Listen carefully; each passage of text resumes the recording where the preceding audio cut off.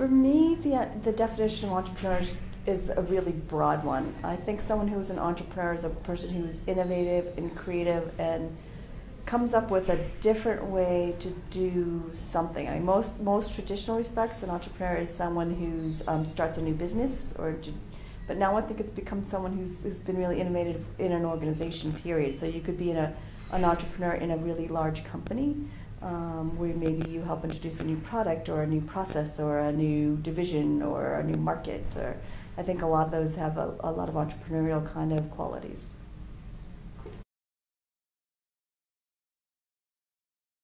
My entrepreneurial background, I have undergraduate degrees in marketing communication and graduate degrees in entrepreneurship and small business management.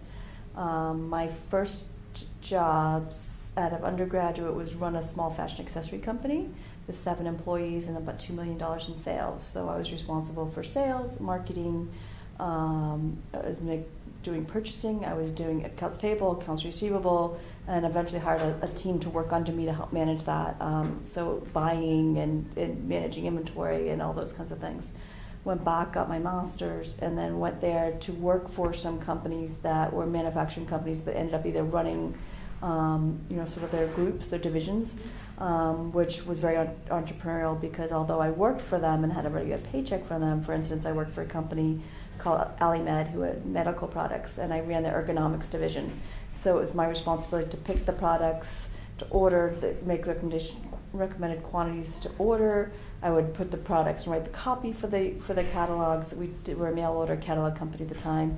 I would decide how to write it, how to market it. I would build up the co-op. I put the co-op plans together, and I would decide who get the publications.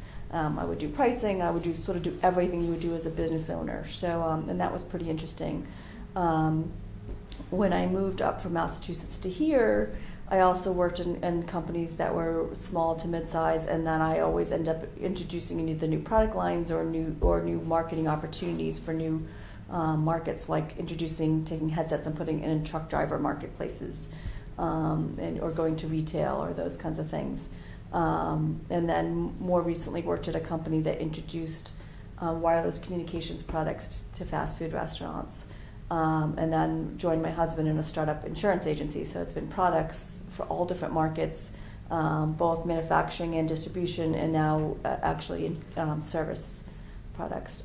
For me, that's been terrific because it's been a wide variety of experiences. So I've had to deal with finance issues, I've had to deal with accounting issues, I've had to deal with HR issues, marketing issues. I've had to deal with hiring and firing. I've had to deal with building business plans and trying to raise money.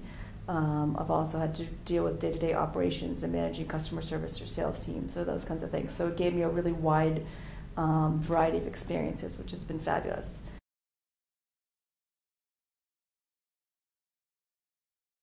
I don't know that I can think of off the top of my head specific failures that really impacted me, those big moments where you're like, oh my gosh. But do I think that we had things that didn't work so well? Absolutely. Were there kinds of programs we put in place and tested that didn't work? Yeah.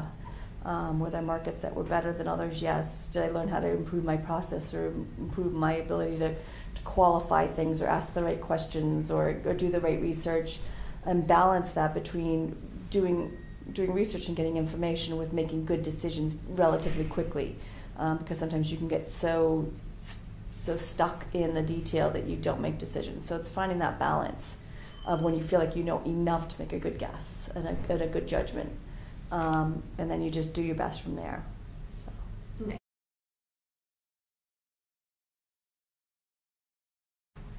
So Kessler Insurance is interesting. It's a relatively young insurance company. We're only a couple years old. So the insurance industry is very old. It has been around for a really long time. A lot of people work with insurance agents who are sort of, their grandparents' age. And there you have traditional filing cabinets with, office space, and people come in and pay cash and pay their bills. We don't manage our business that way at all. What we see ourselves as is a sales and marketing company. So what we see that is that our opportunity is to really provide exceptional service and exceptional education for our clients, and that's what makes them come to us. So some of the things we do differently is we are very technology focused. We have really great cutting edge systems. Everything's electronic. It's electronic coding, it's electronic emails, everything's texting or emails or shared through, I even share things through social media sometimes when it's appropriate. And then we even have electronic document signatures. Everything's really easy for our prospects and our clients. And I think that's really important, that we know that it's important in this day and age to make everything really simple, but we also know that people want to have a local relationship. So they may not want to come into our office. We don't do cash payments like some offices do, but they want to know that they can reach us when they need to, and they do. And they'll text us, and they'll call us, and people will come in if they want to and come say hi, but they really don't need to. It's an option. But I think by making sure that we take the time to really build that rapport and build that relationship makes a huge difference.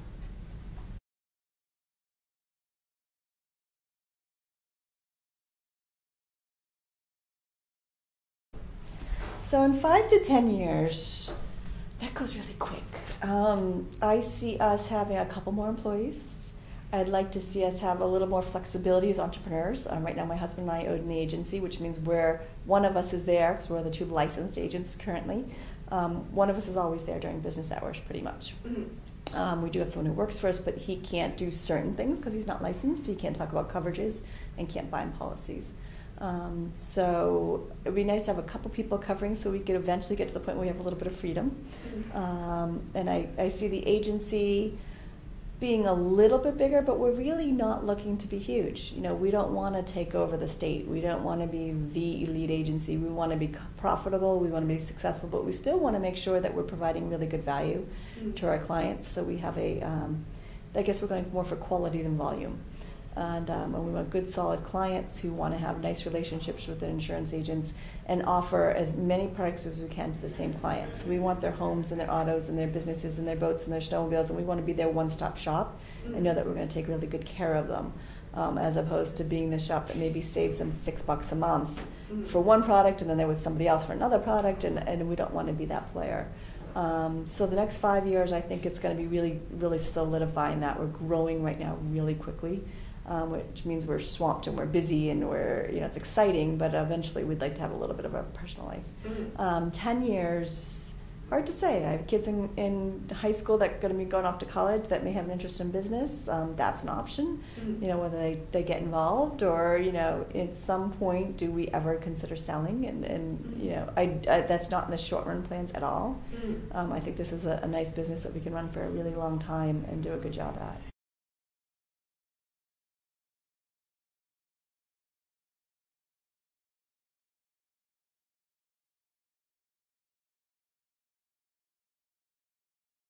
I have a few pieces of advice for aspiring entrepreneurs.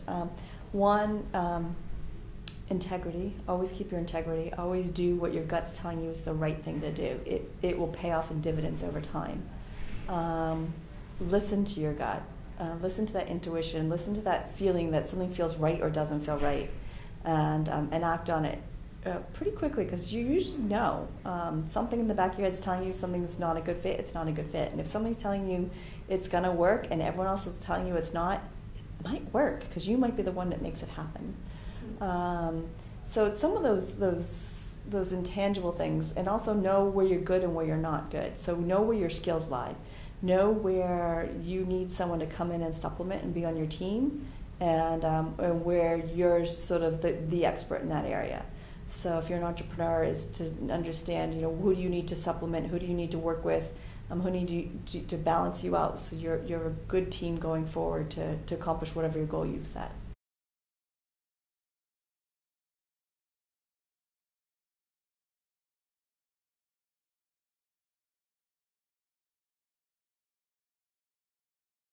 Yeah, I definitely wish I did some things differently. I think I stayed in jobs that I didn't love for too long. I think I worked for companies and people just because it was easy or convenient, but I should have been more willing to take more risk and go to more opportunities more quickly. I mean, I worked for some good companies, and within those companies, I definitely feel like I made the best of my experiences there, and it definitely helped me get to where I wanted to go. And I stayed to some of the things that were really true to myself. I always wanted to work close to home. I wanted to be part of my community. I wanted to be local. I'm not big on for me, it wasn't all about travel and glamorous jobs and that kind of thing. I wanted to sort of, I like small businesses where I can get my hands in all different parts of the organization, where I can get called into a meeting with finance and marketing and sales and engineering and ops all at the same time, and see all of those pieces come together and be part of those discussions. So I'm really fortunate in that way, but there were some organizations I think I maybe stayed too long. And I think that's, looking back, I'm sure I did it for a reason, and I'm sure it all got me to where I am today. But I don't know if I could do it again, and I think I might give myself different advice.